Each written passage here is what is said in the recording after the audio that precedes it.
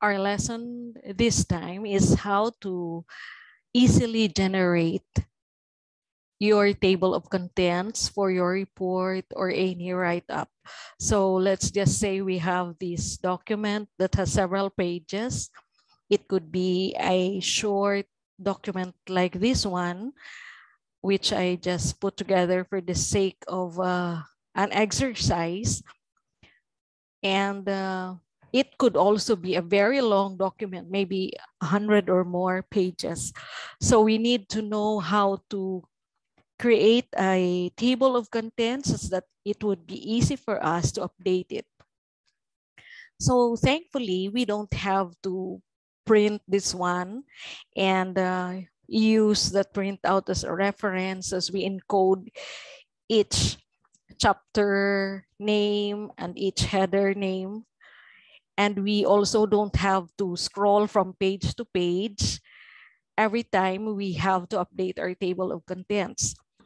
So there's this very useful function within Word. It's references. So just go to the top of your page and you'll see this in your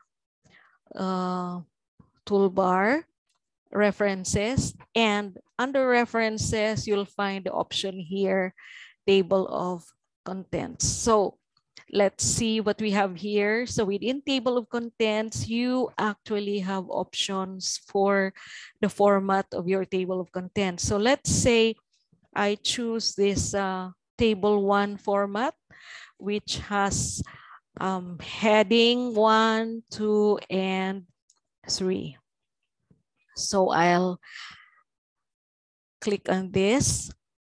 So you see that there are no contents yet. There are no entries found, but later we will have contents for this as we go along. So I'll just put here table of contents because that's how I name my table of contents for my reports, and just put this one at the center. Now this one, this chapter titles, in these references, you have, aside from this one that we already clicked a while ago, you have this option to add text to your table of contents. So you have several options here. Do not show in table of contents, or level 1, 2, and 3. So level 1 would be this. Let's say I assign my chapter titles to level 1. So introduction would fall under level 1. So I click that. And just to see how it will change the table of contents above, I use the command here, update table. Okay, let's just see what will happen. Oh, now we have introduction there. I did not have to type the name of the chapter, nor did I have to write the page number. I did not have to scroll down, what page is this? Word automatically did that for me. Now, so background is my heading here. So I go to references again. I highlighted background because that's the whole text that I would like to appear, that I would like to show on my table of contents. So add text, and background would be level 2. Okay. So now I don't have to do this. Actually, that I would need to update every time I encode something, but just so we see the progress of what we're doing, let's click on update table. So I choose one. Now, once you have more than one entry already in your table of contents, what will show up is this: if you update the page numbers only, or you update the entire table. So in this case, I'd like to update the entire table because I'm adding a heading. So, okay. Wow. So I didn't have to encode the word background nor the page number. Now I go to the next chapter. Let's just say I'm already in methodology. Now this is just for exercise.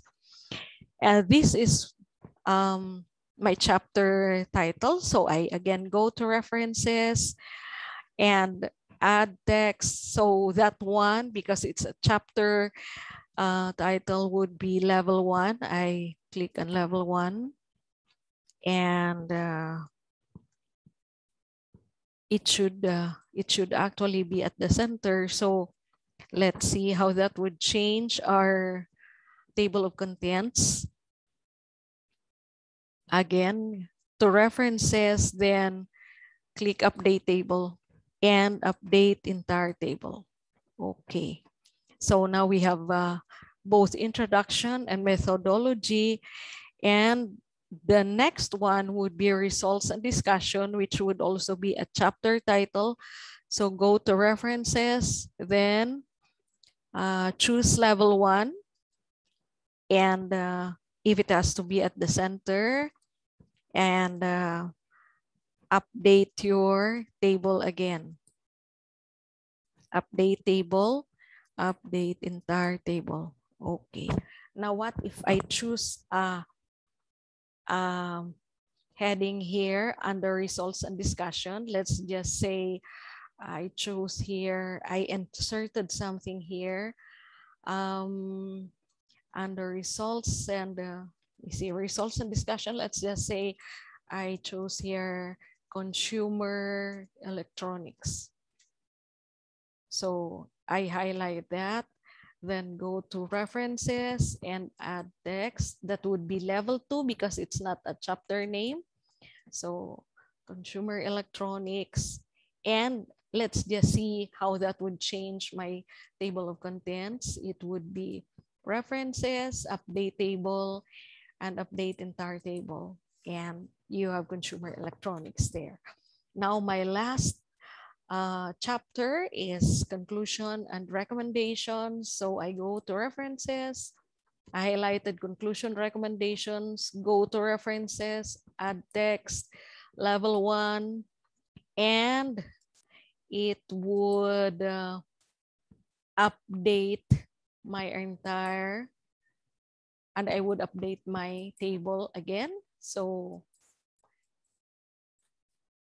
now when you go up, you'll see that conclusion recommendations are already in the table of contents without you having to encode any chapter name or any heading or any page number. So they were automatically generated for you.